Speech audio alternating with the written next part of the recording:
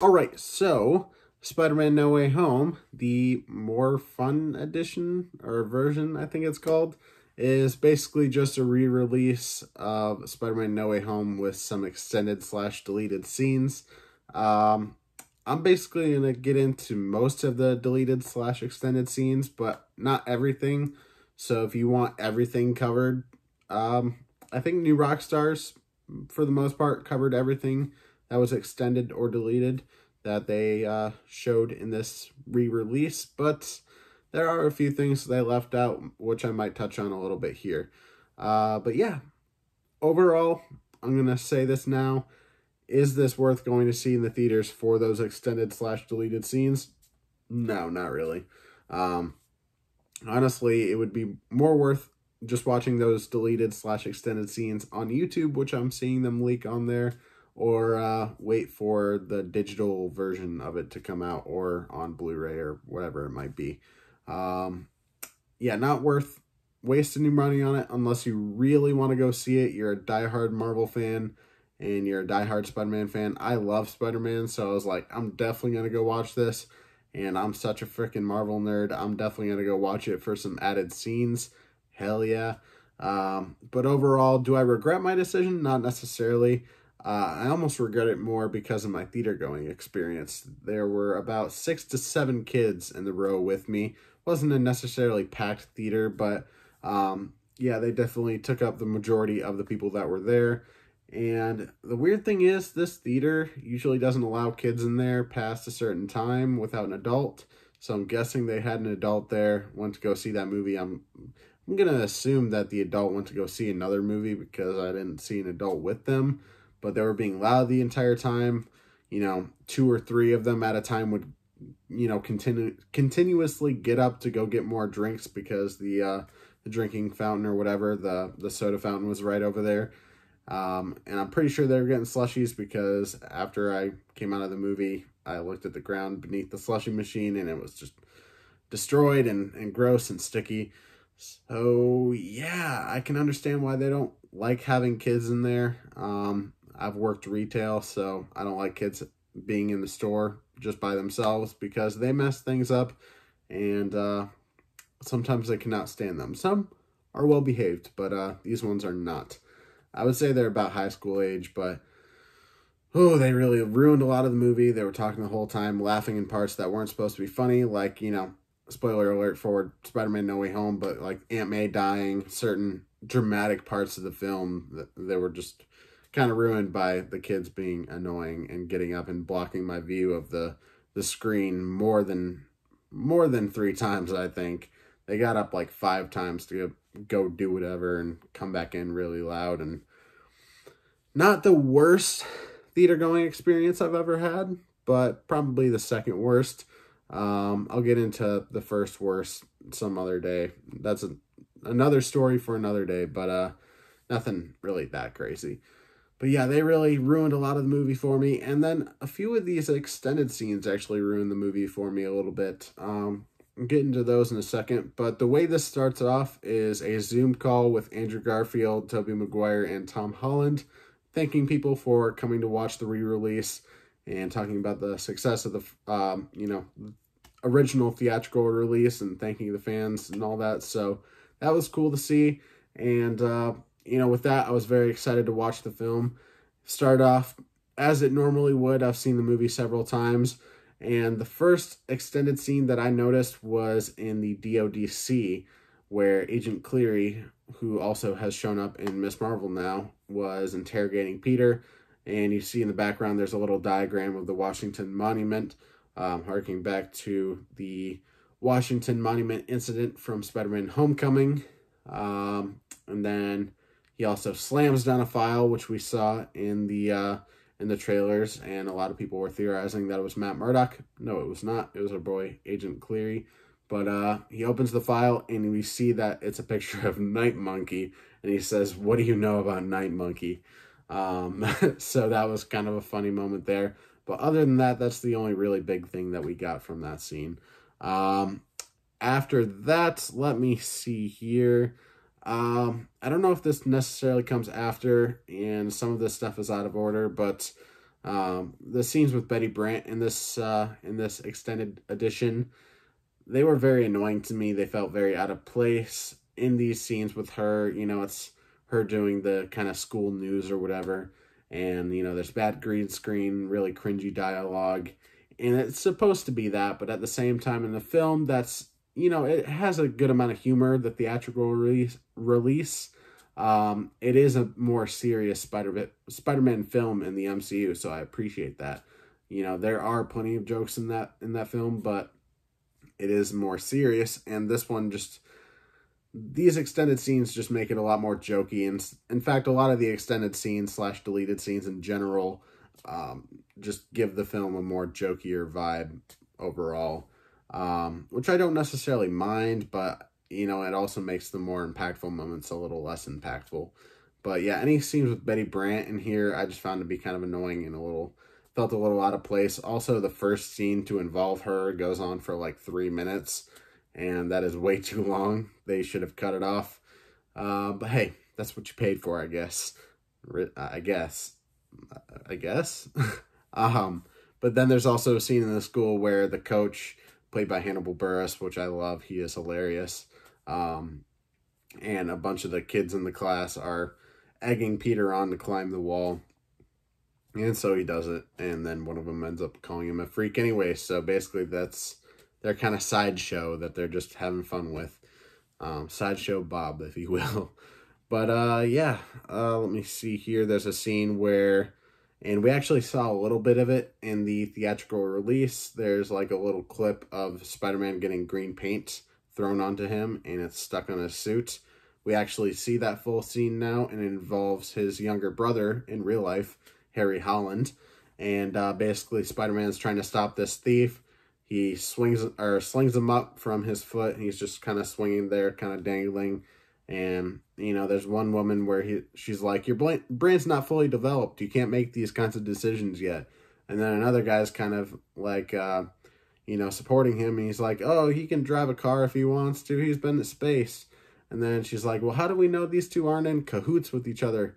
And he's like, I've never seen this kid before in my life. And he's like, oh, yeah, we're in cahoots with each other. But yeah, kind of a fun scene there. It was cool to see his younger brother and to see them interacting with each other. So that was fun. And that's something I was kind of missing from the original theatrical release, because I knew that was a scene that they did indeed film. But let me see here. We get an extra scene with Happy and Matt Murdock, where Matt Murdock is actually helping him with that case with the DODC, and, you know, they're questioning him and whatnot. And, you know, right before this, we get the elevator scene, just kind of a few seconds of all the villains and Peter and May in the elevator headed up to Happy's apartment, or condo, I guess you would say. Just kind of a fun little moment there. Goes on a little bit too long to, like, kind of add to the humor of it and just the awkwardness, so I appreciate that. Just subtle humor there that I can appreciate for sure. But, you know, you get the whole scene of, you know, the security camera picking them up, going into the condo, and we see Happy with Matt Murdock getting questioned by the DODC, looking at his phone, seeing that on the security cam, and then Matt Murdock turns to him and says, stop sweating. And it sounded like Happy said, how do I do that? And I'm pretty sure he said, how do I do that? But it would have been funnier if he said, how do you do that?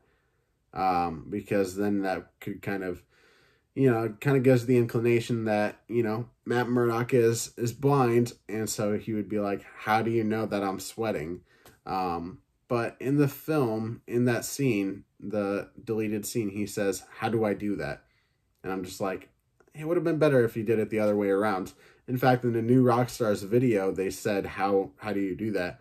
And I'm pretty sure that wasn't the line, because I remember that not being the line in the film. And also I watched Sean Chandler Talks About, and he said, how do I do that as well? So, yeah, kind of a weird line where they really just should have shifted a few words there. But yeah, there you go.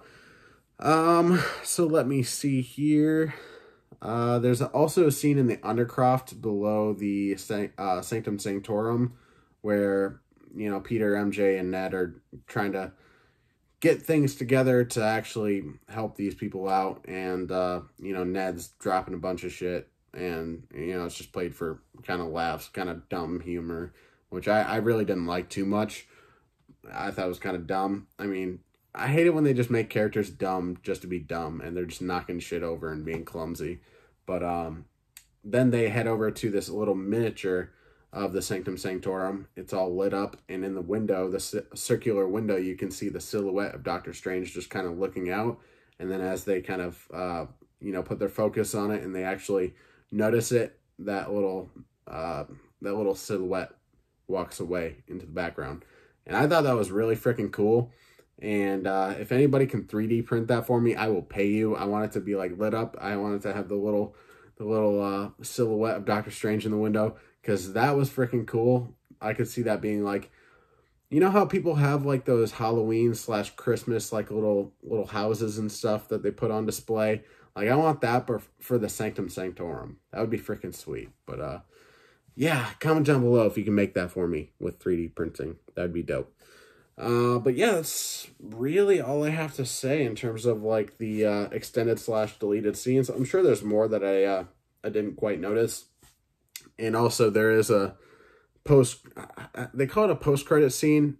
I don't really think that's a post-credit scene, but it comes like completely after all of the credits. Like the studio logos come through and it looks like the movie's completely over. I looked it up before and I was like, were they lying to me? Is there not like another scene after the film? But it shows up. It's another Betty Brant thing talking about, hey, it was good to be in high school. We're graduating now. So yeah, not necessarily what I wanted in terms of a deleted scene. I think it would have been cool after all this time of waiting for them to set up something with Andrew Garfield going forward as Spider-Man, or Tobey Maguire going forward as Spider-Man. I mean, there's rumors of Andrew Garfield making another Amazing Spider-Man film and being connected with some of these other characters that they're bringing in. So they should have done something like that to kind of build up hype for their own films coming.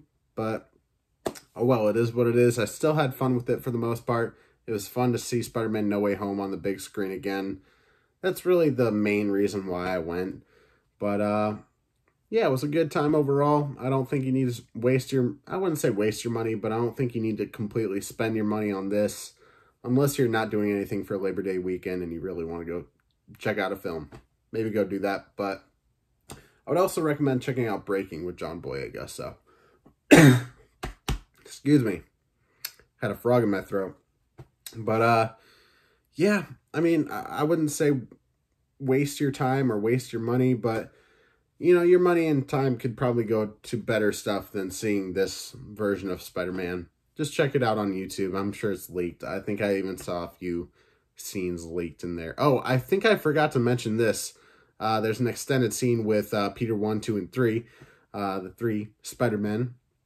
Just an extended scene of them on the scaffolding of the being currently constructed or whatever Statue of Liberty. They're doing the construction on it to give it the shield. And it's just extended scenes of them kind of talking about the whole web block and how their webs work and whatnot, and just kind of getting to know each other a little bit. So for the most part, that's, yeah, I would say that's probably the scene. That and maybe the Harry Holland scene. Those are the two scenes that are most worth going to see this movie for the extended scenes. But other than that, everything feels completely unnecessary and honestly feels better off not being in the theatrical version. But I will say the theatrical, oh my god, I can't talk right now. The theatrical version, just the way it's put together, the way it's edited, the things I can compare with this extended version and the theatrical is that the theatrical just feels a lot cleaner, a lot smoother. The editing feels, I don't know, the pace feels better, and this definitely slows the pace down quite a bit, and I'm glad this is not the version of the film we got initially. So it's not awful, but not my favorite. In fact, I wouldn't even say I'm going to really give this a rating, but if I had to, I would say like a 7.5 out of 10. It's still the same movie for the most part, but with some things that I just really don't feel completely necessary, and then a few things that kind of not enhance it, but it would have been nice if it was in the actual theatrical original version. So there you go. There's my kind of breakdown slash review of the Spider-Man No Way Home, the more fun version, I think it's called. Yeah, did you see it? Let me know what you thought of it. Are you planning on going to see it? Let me know.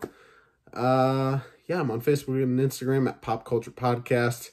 The link in the bio of my Instagram page will take you to a page full of links where you can find a link to my TeePublic store, where to listen to the podcast on Spotify and iTunes, or not iTunes, Apple Podcasts. There's a link to my website and all that kind of stuff. So go check that out. Leave a like on the video, subscribe, hit that notification bell so you never miss an upload. And I will see you in the next one.